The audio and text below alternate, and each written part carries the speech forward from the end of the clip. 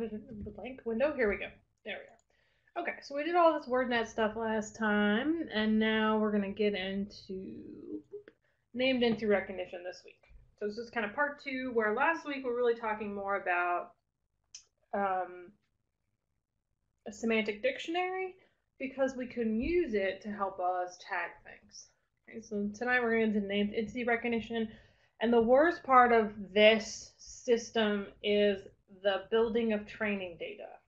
Okay, it is not a lot of fun. Let's just start with that and work our way through it. So the purpose of NER tagging is to find named entities in documents. So a named entity is any kind of real world object with a proper name, like Apple, okay, versus Apple the fruit. Apple is a company, so it's a real world object with a proper name. But it doesn't even need to be that specific. We can think about time as a named entity. So my favorite thing about the time change, other than getting more sunlight, which we are not getting today in Pennsylvania, it has been raining nonstop, is that people can't get their standard and daylight times correct. And so I work with the group I work with was like CST. I was like, CST was last month. Do you mean CDT? Like, what time do you think this meeting actually is?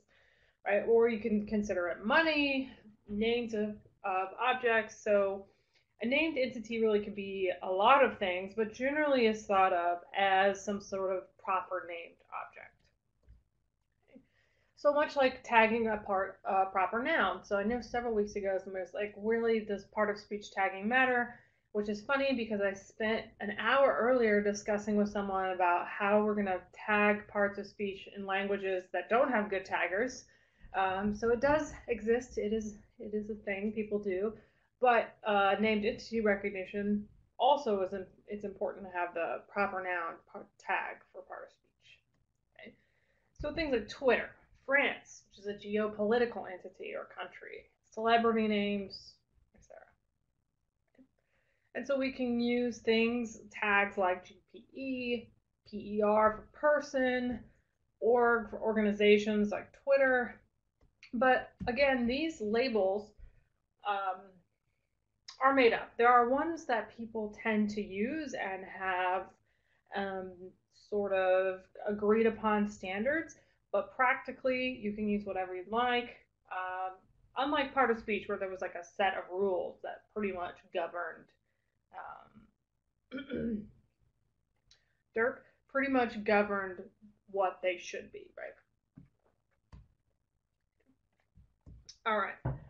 How many categories can we have? Well, we can have a whole bunch. So this is basically a training task that has as many categories as you'd like. So we're going to do classification later, and this is basically a complex classification task. So in part of speech tagging, we had potentially 50 or plus. So the brown corpus that we used for our taggers had 54, I think, and the Penn Tree Bank has around 50. The universal set's only 10, which is a little bit more manageable, personally.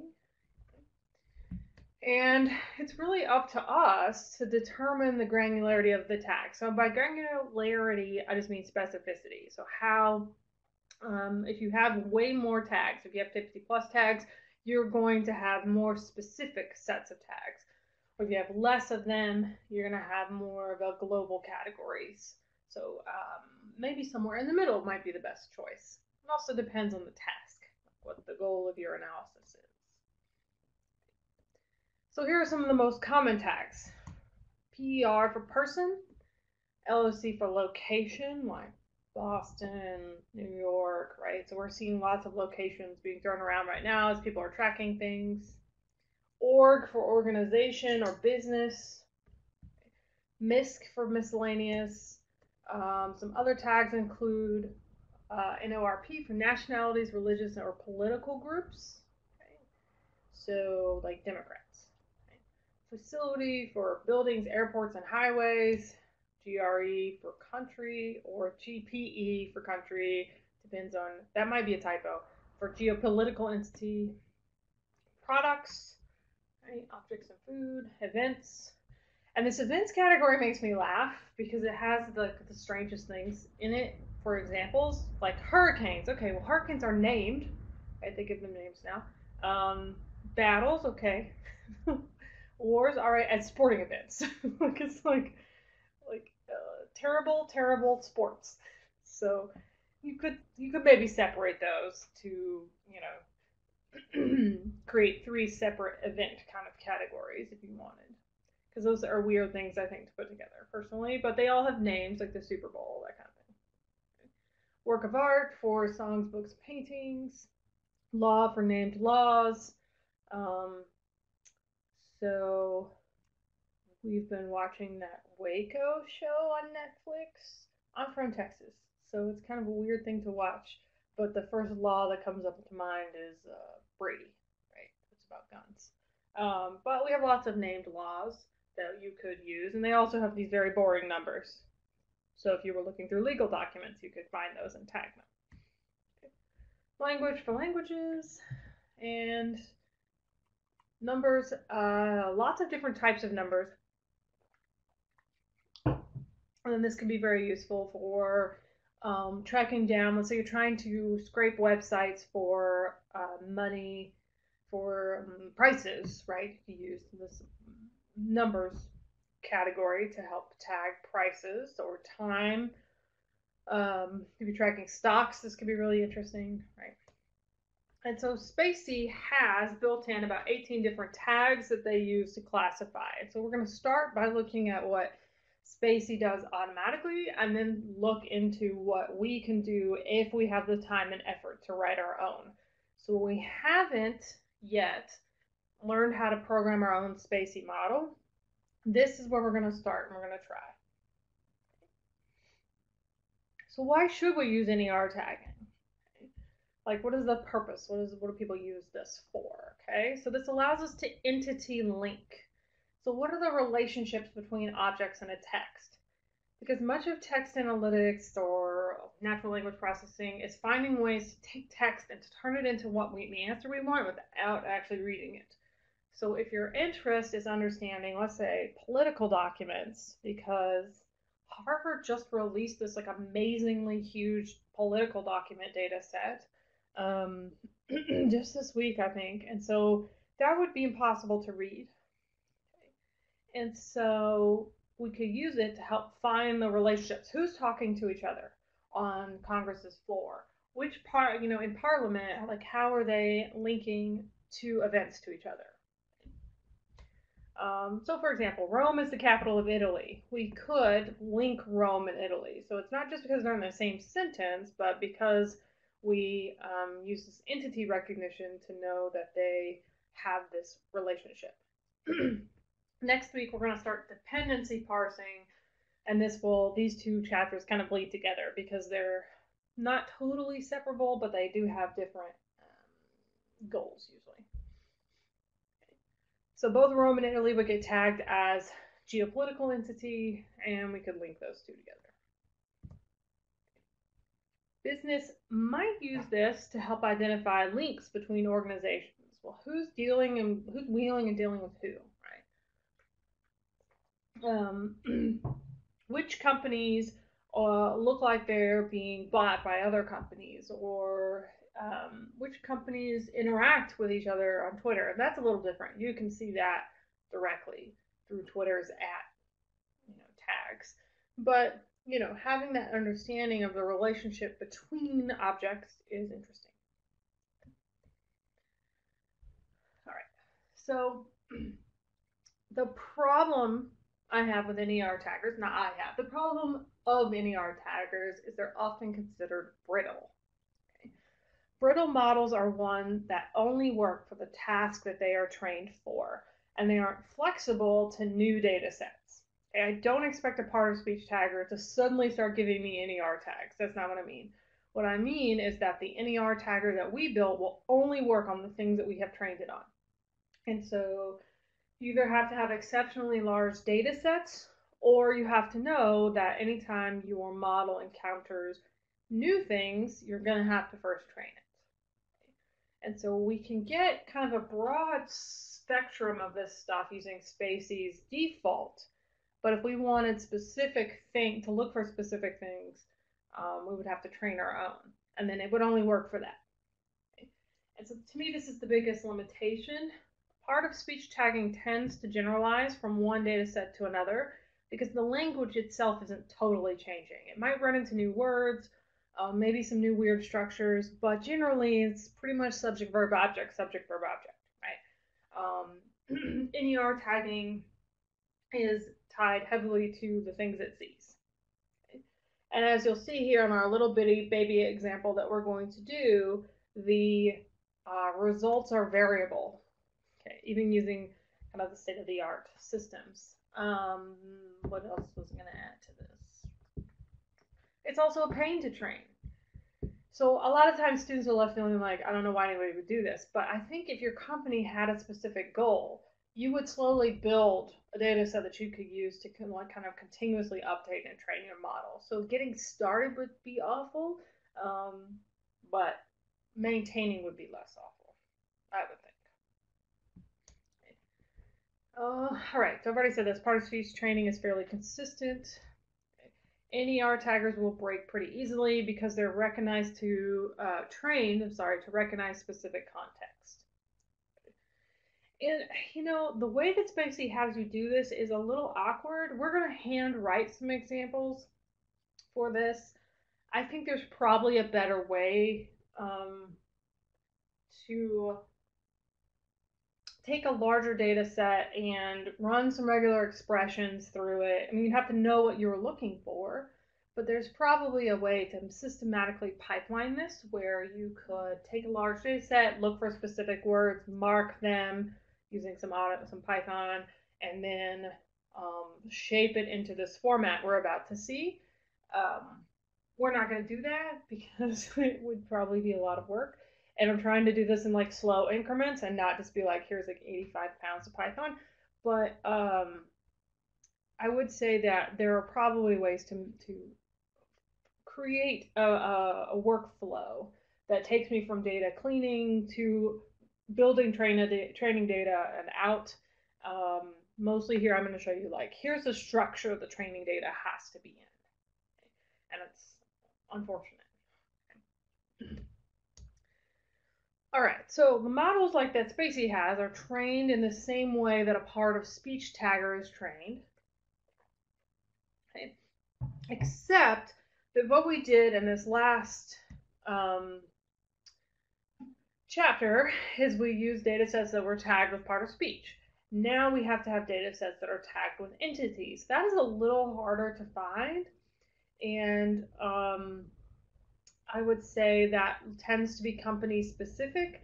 So the one that spacy has, I think, is just kind of built as a global thing and is not meant for any specific task, so to speak. So what you could do is start with spacy's baseline and then add your own pieces to it. Now, the part of speech tagging we did last week was focused mainly on using a unigram tagger that learns the sort of the rules, or a bigram tagger, and there are other naive Bayes tagging and all this kind of stuff. But spacy itself is a neural net model, and we'll get to those at the end of the semester. So it is a I don't remember actually if it's a simple or if it's a simple neural net with one hidden layer or a deep neural net with multiple layers. But I'm not entirely sure they tell you.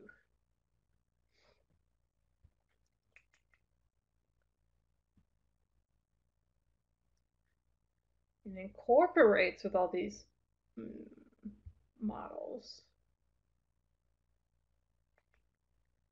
So they do have support for 55 languages until you actually dig deep down into it, and then maybe not so much. Okay, it doesn't quite say what they are. I'd have to read some more, but I know it's a neural net model. I don't remember how complex the neural net model is. If you have no idea what those are, you will at the end of the semester. So what could we use to help us determine what objects we want to classify? Well, obviously we can look things up. There's a dictionary of famous places and names, and we could think about anything that's capitalized because that's often a good clue. Except that, dates are not always capitalized. I mean, I guess months are, but depends on how people write it, so that's a problem. Um, the limitation there is that the dictionary would probably be quite large, and it's static. So if all you're trying to do is find objects like city names, the better way to do that probably is just to look for proper capitalization, meaning the name is capitalized, because you would probably catch a lot more and better without having to constantly update based on new whatever. So what I'm trying to get at here is that we could create a dictionary of named entities to look for, but then we're not really training a model, we're just training a regular expression. Look for this exact expression. And that dictionary would have to be constantly updated as new things were added. Now, if you're going to build your own model, that's true. You're going to have to update as new things exist. So what other things we could do? Well, we could look for words around a target word. We could look for prefixes and suffixes to help us find the objects that we're looking for, and special symbols. So, like I said, most of these objects, a lot of these objects are proper capitalized, like the Super Bowl, right? So that's a good clue. We could look for, let's say we're trying to find stock names. Well, those have a specific formatting that we could look for, right? They're 3-digit codes. And then, I'm trying to think, that totally nap brain is still happening. But like you're essentially trying to find the patterns that tend to occur around proper names that you're looking for. Uppercase words, and all of these are features that we could use as our training data set. All right. Once we figure out those features, which generally kind of starts as a list, a dictionary list, and then morphs into a set of rules, we can basically turn this into a machine learning task. Okay? And I'm not yet convinced that what spacy offers is better than a traditional logistic regression kind of task. But what I want to do is show you guys multiple ways to attack the same problem. So if your goal is named entity recognition, you can do automatic spacy tagging, see how that goes. You can train your own model this way with the tagger, as we're going to do, or 3 chapters from now, you can do a regular classification task. So I feel like it helps if you know, like, here are the NER tagger options that are possible, but that one is going to be too much work for us. So let's try this other one first. So a really popular algorithm for this, if you're not going to use spacy, is conditional random fields. And I know almost nothing about it, but it is one of the more popular algorithms. All right. So very traditional stuff, if you get into reading about named entity recognition, is to do what's called chunking. Okay? It's the most unfortunate name. And that name actually is a little left over from some research in cognitive psychology in my own field, where it's this idea that we, as we're reading, create these chunks of text, and then after we're done reading them, we consolidate them into meaning. So generally people suggest starting by chunking, and that's often IOB tagging. And so this bleeds into dependency parsing, which also requires some chunking. But by creating these little chunks, we can find maybe the specific entity we're looking for. Okay? So IOB tagging is inside, outside, and beginning. Okay? I don't know why it's not called boy, beginning, inside, outside, but I don't know, it's called IOB tagging. So sometimes you'll see people listed as boy because that makes more sense. But we're often really interested in noun phrases, okay? Because named entities are pretty much always nouns. And so that's really handy until you remember that nouns are the most popular, most frequent part of speech. So, knowing that something is a noun only gets you so far. Okay. And so we might look for noun phrases, and next week we'll talk about how to find just noun phrases all by themselves and not regardless of entity task. But we could look for a noun phrase and tag it. Here's the beginning of that phrase. Okay. Words that are inside that noun phrase are tagged with an I, and words that are outside of that chunk and are not necessary for our current task are listed with an O. So we're tagging things by creating these little sub-sentence structures that maybe have the words we're looking for. And people often ask, well, why not just do like beginning and end? Well, this system creates what's called a flat file structure where every word has a tag. If you had just beginning and end, you would often lose the words in the middle. Okay. And so here what we've got is every single word in our chunk that we're interested in has a tag. Here's the beginning, here's the middle, here's the end. So every entry has a code. The I's are important. Well, an update to this is L and U tags. So we could use beginning inside, last instead of outside, which is a little bit more intuitive, I think. Unit, which is like the token is that only thing. And then O, which is a non-entity token. And this one makes a lot more sense to me because we have beginning, inside, end. Okay. Outside means completely ignore. A U means it's a one unit piece. So if I said, I kicked the ball, I am a noun phrase. We'll see this more next week. Or not next week because graduation, but the week after. That would be an entire noun phrase. It's just one word. So then in the old system, it would get tagged as just B.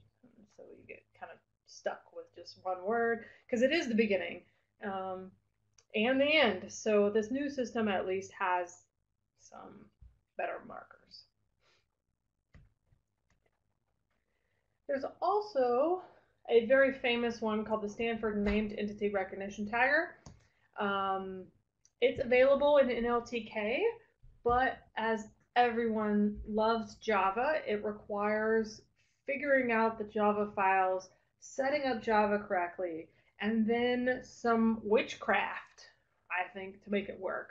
I've had a lot of trouble with it, and so I don't really teach it because it's a pain because of the connection between having to do stuff in either R or Python and then also integrate with Java, which we've already seen this semester can be problematic. So FYI is a thing, it is pretty popular.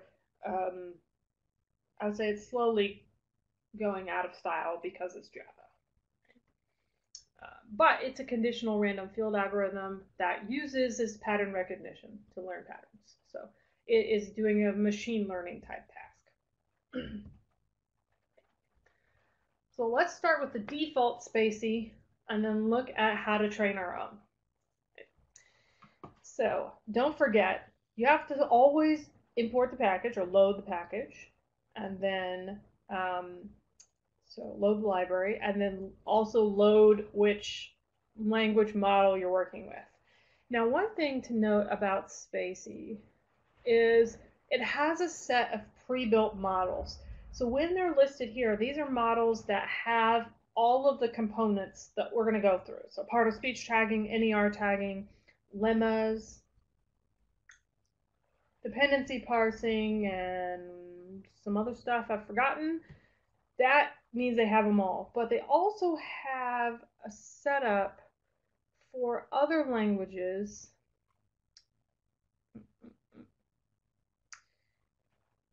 So I've lost where the other ones were. Boop, boop, boop. Where they train them, gold name.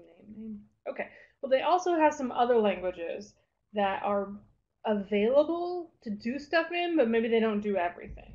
So they don't have them as like a downloadable model, but you can still use them to do stuff. Things I learned today. because we're wanting to do some part of speech tagging in Chinese. And that is difficult. So I was like, why don't they have one of the most, like, I know there are different forms of Chinese, but I'm like, why don't they have that? It's one of the most spoken languages in existence. And they do, they just don't have it built in the same way. So there are more models such as this, FYI. All right, so we've loaded English, and we've called our processor NLP. So here what we want to do is process these sentences. Okay? And so I think I just like grabbed these from Twitter. Okay. Or they were from the example on Spacy, whatever. So Donald Trump visited government headquarters in France today. Obviously, this is old. And then here's he studies philosophy here's an entity, the university name. I guess one consider the degree a specific type of entity if you wanted to, right? And then a graduate from the National School Administration. So we would tell it to process our text here. Then what we could do is tell it to print. So this is automatic spacy. Just like really pouring. Sorry. Distracted by all the wind. So this is the automatic stuff that spacy does for us in English. Okay. So for each word, in our first example, we're going to print out the text, the original word form, and this is how you print out the automatic piece. Okay, .int type. And so with spacy, remember .pos might be part of speech tagging, .lemma for the root word, and then there's some other ones that I have forgotten. But generally, the tags that it adds end in an underscore. All right, so let's see what it did. So we got Donald Trump tagged as a person, cool. France, the geopolitical entity, and today, something you wouldn't have thought of, tagged as a date.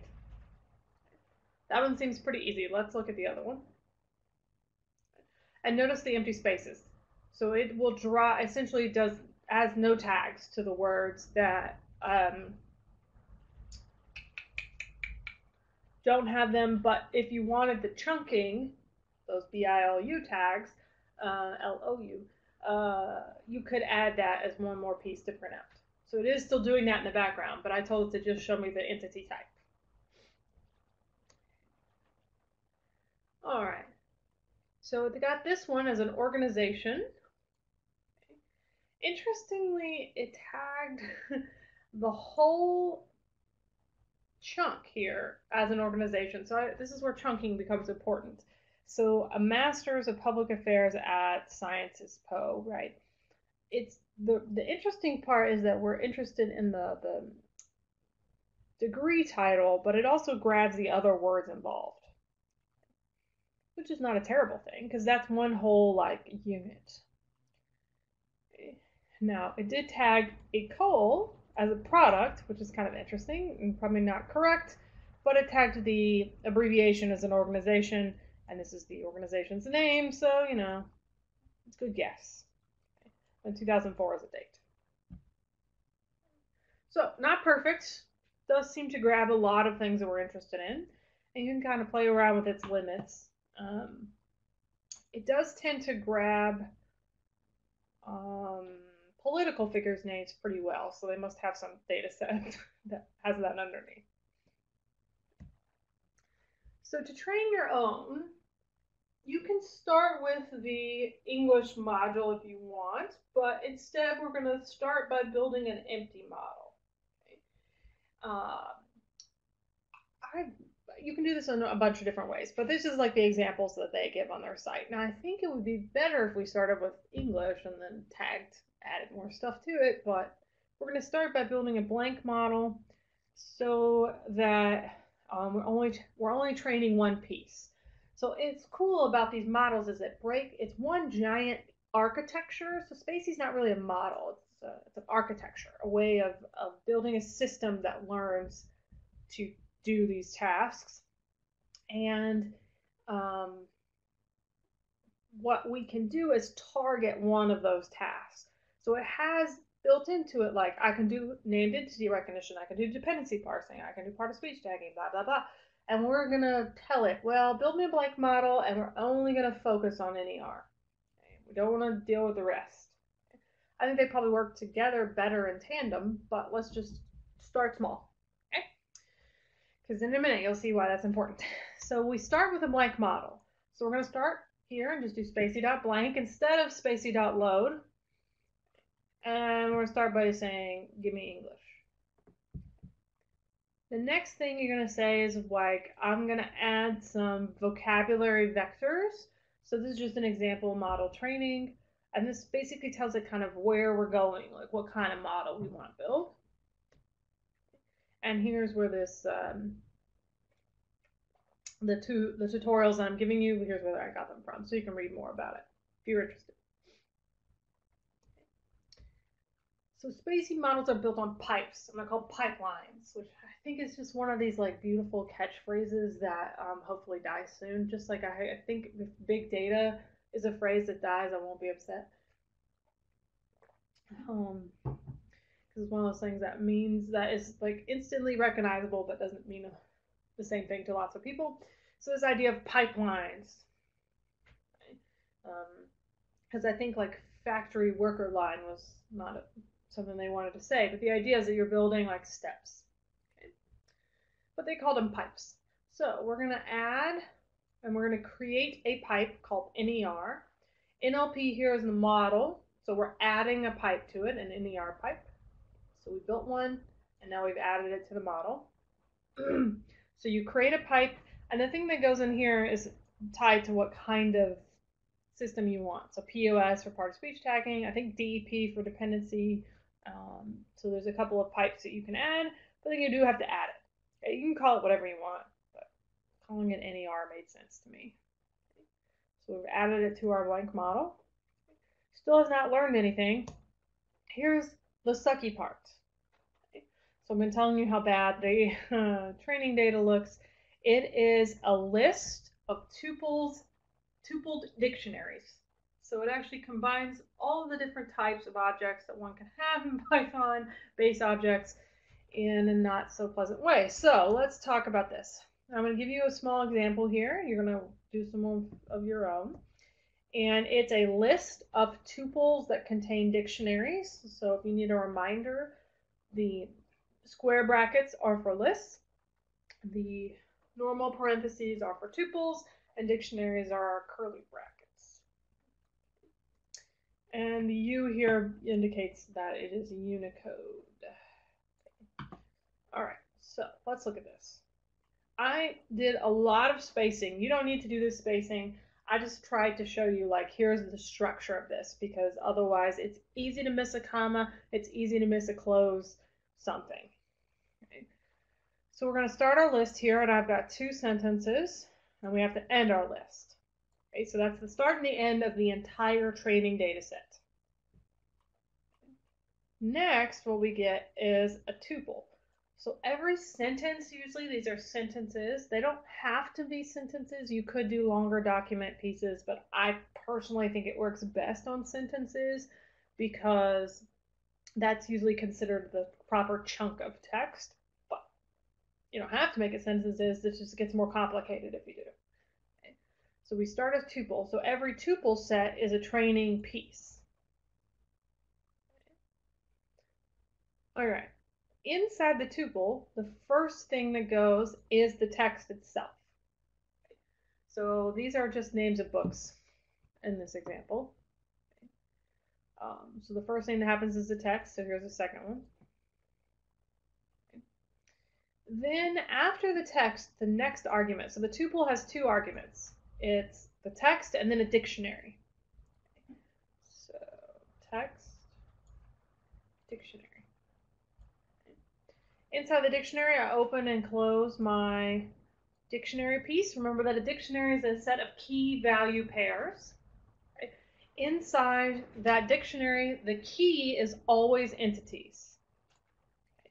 So this part doesn't change. Don't change that. The values are the list of entities in that sentence. Right? So this one has 2, this one only has 1 as our training set. So far, none of this is too hard. I could structure this pretty easily by writing some code that loops through data sets and builds it into this fancy format until you hit this point. This, to me, is the point that sucks. Right? So what this is not the... Since this searches through sentences as larger chunks, it's looking as if this sentence is one large character set. What I'm trying to say here is that it does not tokenize first. And maybe they have a system for doing this, because this to me is not the most meaningful way to do this, but it doesn't tokenize. Okay? And so because it doesn't tokenize, we have to tell it where in the sentence or the character set the object is. Okay. So the numbers here represent character number. So this, it would be nice because it'd be like 1, 2, 3, 4, 5, 6, right? You could count the number of words. That's not how this works. It is the character on which that chunk starts, okay, and then the character on which that chunk ends, so to speak. So what 58 through 74 is grabbing is this person's name. Okay. So start of the pattern, end of the pattern, and then what tag you want to give that pattern. And to me, that's the hard part. So if I were to do this and not do this by hand, what I would probably do is have a data set that I created a frequency set for and picked all of the words I wanted to tag, and then found using regular expressions re.re, the re function that we learned a while back, and had it tag all of this, like write some sort of code set that converts it into this format. Because obviously doing this by hand is not useful past doing a small assignment. But building this set is definitely, building a training set is the slow part. All right. Which is, it's sort of interesting that it pulls the information this way. Instead of by word, it pulls it by character. So let's look at this one. We've got Introduction to Elasticsearch. So Elasticsearch is a tech piece, so we've labeled it as tech, right? We can make up our own tech here, and Raju being the person here on the end. Okay. So it is a list of tuples of dictionaries. Dictionaries that include more lists with tuples. Okay. It's a lot of embedded work.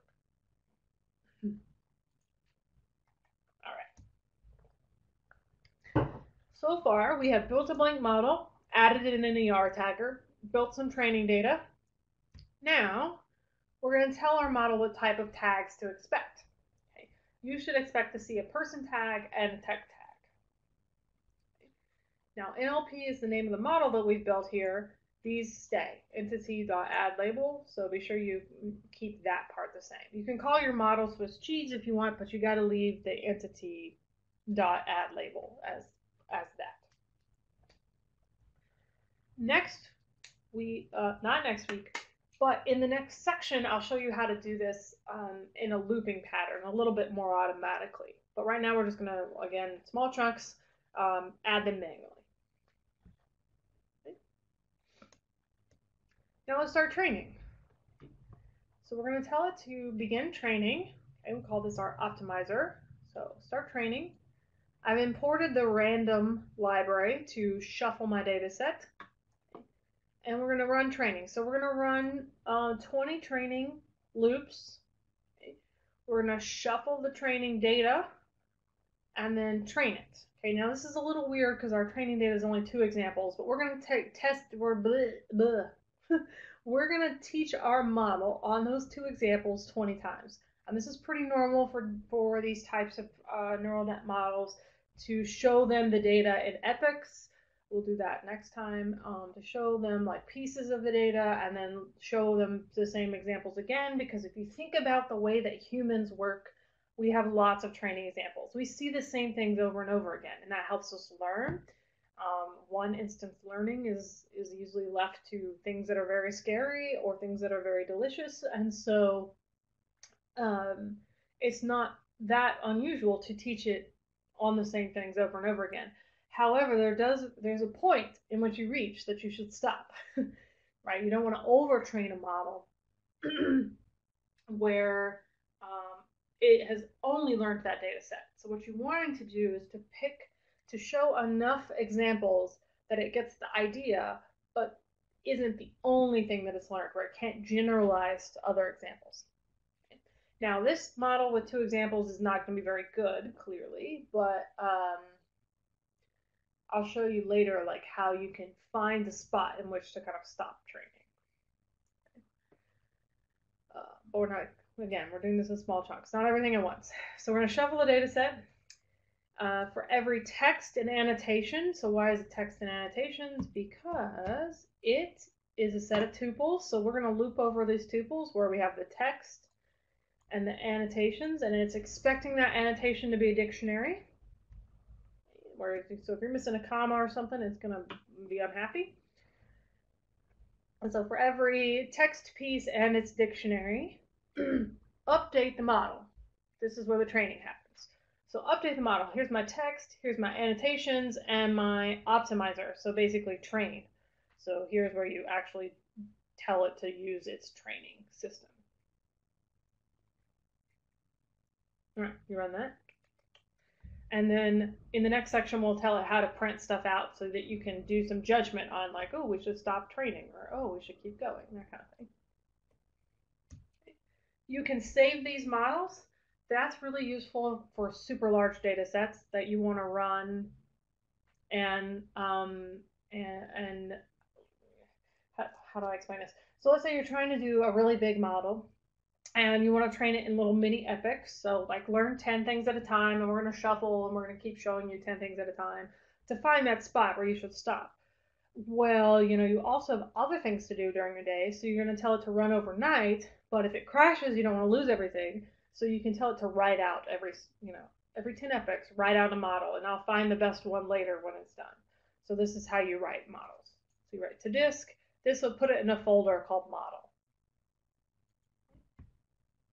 And then you can import those models later. So let's see, did this work? Well, sort of. Okay, so my example here is a tweet about this person who wrote the original book talking about Elasticsearch, which was in the second example. And so it should, if it runs well, grab the person's name and Elasticsearch, because those were both things that we told it to find. And we say, okay, well, we've processed this with our new empty model. Okay. And we say, okay, print those out. So print out the label, okay, and the text. And what we've learned here is that it grabbed the person just fine, but also decided that this dash was a person for some reason, unclear, and it totally missed Elasticsearch.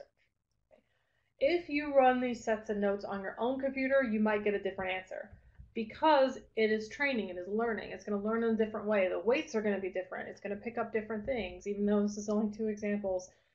Sometimes when I run these notes, get blanks. It doesn't show me anything. And then sometimes when I run these notes, I get Elasticsearch to work correctly. So it just kind of depends on what run it is. But, it's learned a little bit.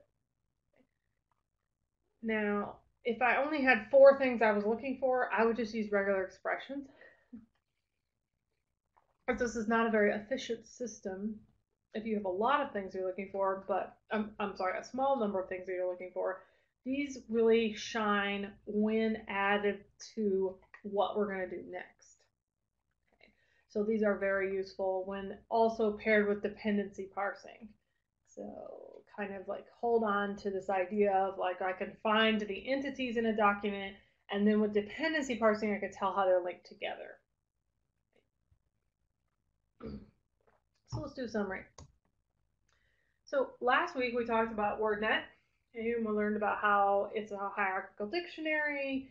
And we could do all this cool stuff with WordNet. WordNet seems like a very different lecture than what we just did. Here's the cool thing. We can use pieces of WordNet, right, to help us build these NER dictionaries, because WordNet has a lot of these kind of proper things in them.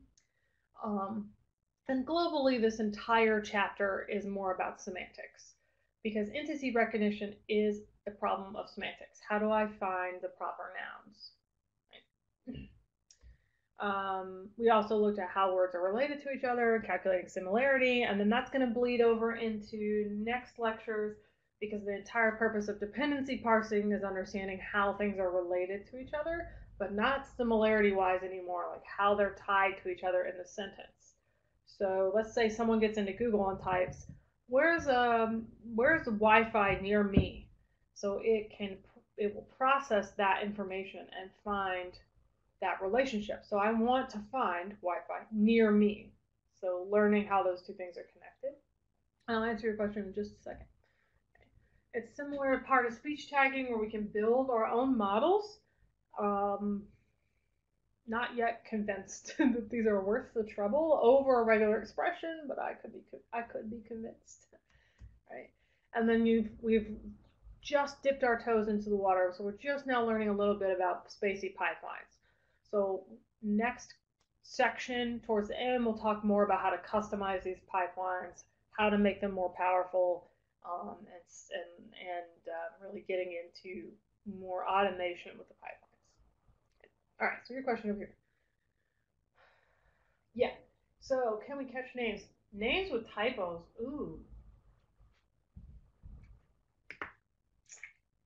That's a great question.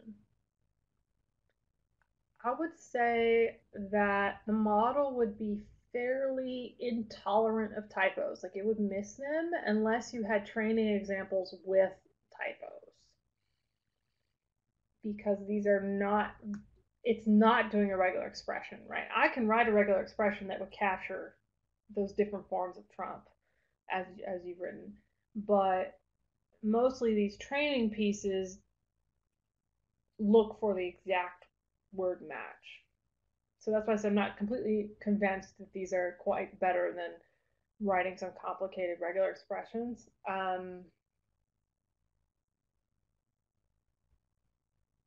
So in general, I would say no, it won't catch these typos unless you've also trained it on typos. So that's the second question. What can we expect from a model this way? The nice thing about having this is having this paired with dependency parsing, so that we can understand grab the locations and also grab their relationship to each other. But at this point, we've only talked about how to grab the, not locations, the objects that we're interested in. So let's say you're trying to see, France and Italy entered into blah, blah, blah agreement. Well, I could grab France and Italy. Next week, we're going to talk about how to grab also the verbs, so that I can start understanding the flow of what's happening in the text. So this goes a lot better with the next chapter. And then the third question here, will it be able to distinguish Apple from apply? Is that a company? Or is that just an Apple typo? Oh, I see. So Apple the company versus Apple the fruit. Okay.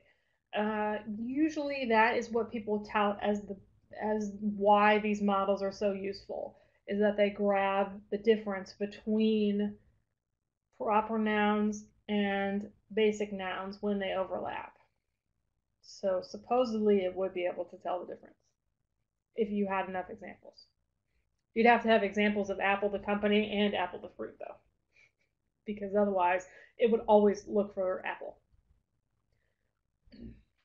And that's one reason why these models are pretty brittle, is they have to have those kinds of thoughts. Like, I have to have a training data set that includes both of those. Otherwise, it would only learn the one and look for Apple all the time. That's why I think sometimes I think these are more trouble than they're worth. Because it seems like it might be easier to use a regular machine learning model, but I think the architecture in which spacy provides is actually quite powerful. It's just that getting this kind of data seems like the pain.